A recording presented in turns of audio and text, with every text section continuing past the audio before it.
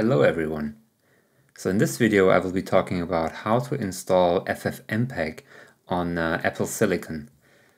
So as you might know, Homebrew is not available yet fully for Apple Silicon, but what you can do is you can just compile from source. So in order to see how far they are on the Homebrew project, you can just go here on this GitHub page and you can go down and see for each of these tools how far they are. If we search here for ffmpeg, you can see there's nothing yet, so apparently the first test failed or something. But as I will show you in this video, you can easily do it by yourself and just run it natively.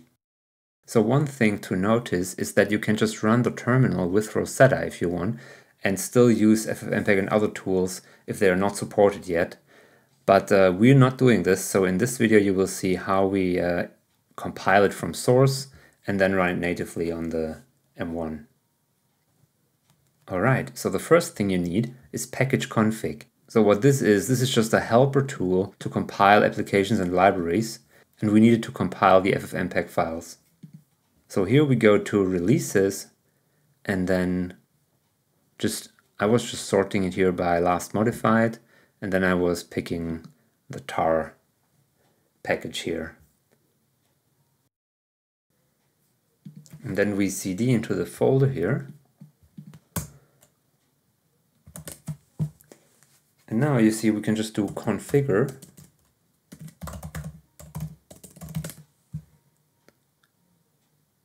But we will see a problem here.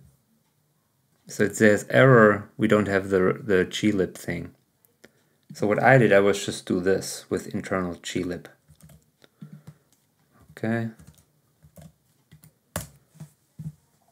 And now it should work. Alright, so once this is done, we just do make. And once this is done, we can just install it by typing sudo make install. I already did this, so I won't hit enter here. But what it will do, it will just copy it over into user local and then whatever folder it puts the binaries in. I think the binary should be in here. And yeah, here you can find it.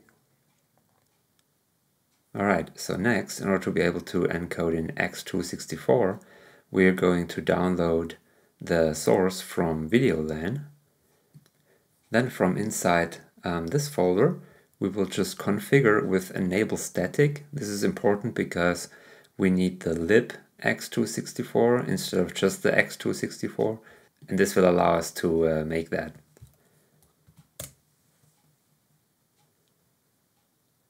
So now we can just make,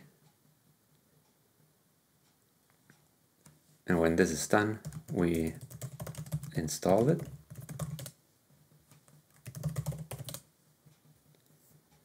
And we can see here it did install libx264. And then for ffmpeg, we go to ffmpeg.org/download.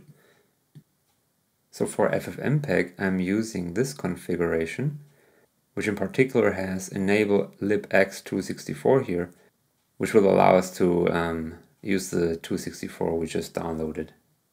So when I did this the first time, I had an error here. I was using non-free, which a commenter on Reddit, Guyan, suggested to not use that because you don't really need it for non-free libs, right?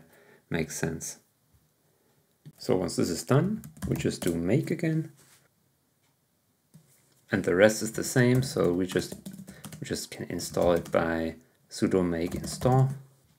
And then since we put the prefix, it will also be installed into user local bin, and you can find it here, ffmpeg.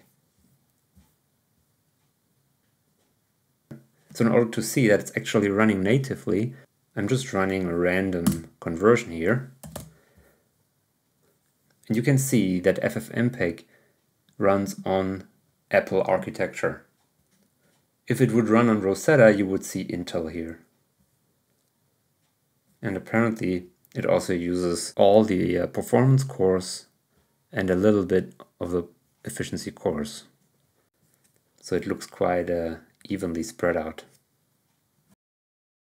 Alright, there you go. This is how you install ffmpeg natively on Apple Silicon.